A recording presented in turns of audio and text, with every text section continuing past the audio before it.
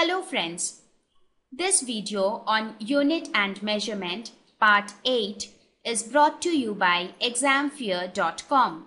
No more fear from exam. Please make sure that you have watched Unit and Measurement Part 1 to Part 7 before going ahead with Part 8. We have studied the different kinds of errors. We will study significant figures. So what do we mean by significant figures? In any number with decimal point and a large number of digits following the decimal point, we say that all reliable digits plus the first uncertain digit. These two things together constitutes the significant figures. Let us take an example. Let us say if we say a distance as 24.567 meters. So how many significant figures are there in this number? All reliable digits, that is 2, 4, 5 and 6. They are all reliable digits. And the last digit, that is the terminating digit, is always the uncertain digit. So here we have 2, 4, 5, 6 as reliable digits and 7 as the uncertain digit. So the total number of significant figures in this number is 1, 2, 3, 4 and 5. So this number has 5 significant figures. Let us say, we say that your weight is 45.3 kgs. So how many significant figures are there? Here the reliable digits are 4 and 5 and 3 is the uncertain digit. Therefore we have 3 significant figures.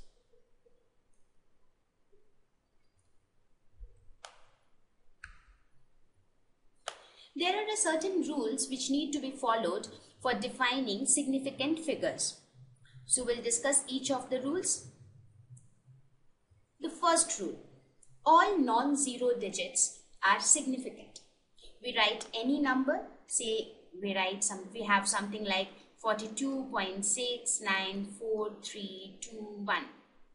All are non-zero digits, so they are all significant. So we have 1, 2, 3, 4, 5, 6, 7, 8. We have 8 significant digits in this number. Right? Now, second one, all zeros between non-zero digits are significant. For example, let us suppose we have something like 4.092034. So here we have 0 between non-zero digits, like 0 between 4 and 9, again 0 between 2 and 3. So these zeros are also significant. So even in this number, how many significant digits we have? 1, 2, 3, 4, 5, 6, 7. So we have 7 significant digits here. Terminal zeros without a decimal point are not significant. For example, we consider any number, say 47000. How many significant digits are there? In this case, the terminal zeros, that means there is no digit after this 0. So these zeros, and they do not have a decimal point. So these zeros are not considered to be significant. So if I ask you how many significant digits are there in this number, there are only 2 significant digits because these zeros are not considered. So whenever you have zeros at the end and there is no decimal point at all, in that case the zeros are not considered significant. Keep a note of this point. Again, the terminal zeros with a decimal point are significant. So without a decimal point is not significant, but with a decimal point is significant. For example, we have something like 4.700. In this case, if I ask you how many significant digits are there, you have 1, 2, 3, 4 because even though the zeros are the terminal zeros, but you have a decimal point. Therefore, in this case, you have 4 significant figures.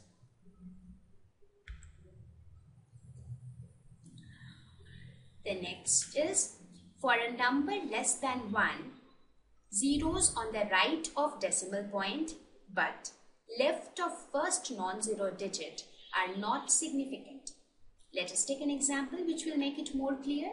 Suppose we have any number which is less than 1, something like this, 0.0154.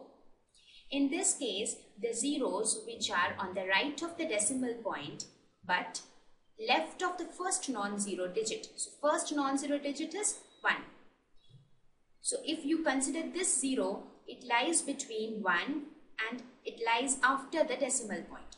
So this 0 will not be a significant digit. Even this 0 will not be a significant digit. So in this case, we have just 3 significant digits. Okay, so let us quickly review the rules. First is, all non-zero digits are significant. Second, all zeros between non-zero digits are significant.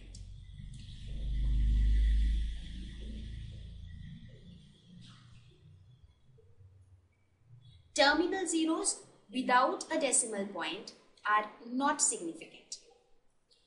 But terminal zeros with a decimal point are significant. So, do not get confused with this third and the fourth point.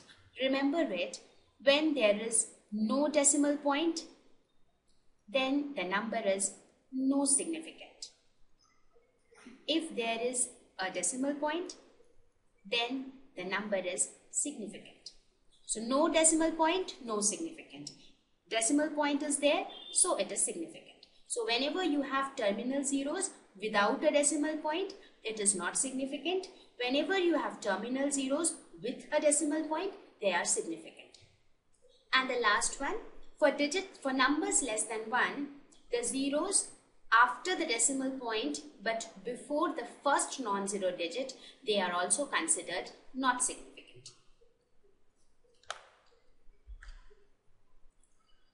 Another point to note here is, change of units should not change the number of significant figures. For example, let us suppose we have measured some length as 43.2 centimeters. So, how many significant digits are there? 1, 2, 3. They are all non-zero digits, so they are all significant. So, we have 3 significant figures. Now, if we convert the same figure into some other unit, that is, we converted it from centimeters to meters. So, it became 0.432 meter. In this case, this 0 will not be considered significant because it is before the decimal point. So, again we have 3 significant figures. If we convert it into kilometers, it is 0.000432 kilometers. In this case, again this 0 will not be significant and these zeros will also not be significant according to the last rule, because they are after the decimal point but before the first significant digit. So even here the number of significant figures would be 3. So ideally, whenever you change the unit, the number of significant figures should remain unchanged.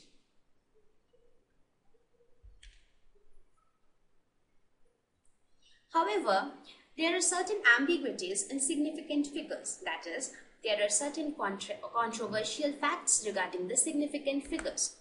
We'll see that. The ambiguities lie with the terminal zeros rules. For example, the rules say, if the terminal zeros, we'll recall the rules quickly, the 2 rules which says terminal zeros with decimal point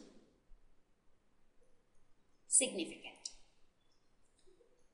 Terminal zeros, no decimal point, not significant. So this was stated in the rules. Now we see this example. Let us take this example, 5.700 meters. According to the rules, these are the terminal zeros with a decimal point. So they should be significant. So how many significant figures you have? 4. Now you convert the same thing into centimeters, you get 570.0 centimeters. In this case, again you have 4 significant figures. Now you convert the same value into millimeters and you get 5700 millimeters. Now in this case, there is no decimal point and you have terminal zeros. So these two zeros will not be considered significant and the number of significant figures will reduce to 2. So this is an ambiguity because we just now learned that the change of units should not change the number of significant figures. So how to resolve this contradiction? To get rid of this contradiction was developed another. Thank you. Visit examfear.com to watch free educational videos, try free online tests, get the best quality study materials, study from the best tutors and mentors, and much more. Thanks once again.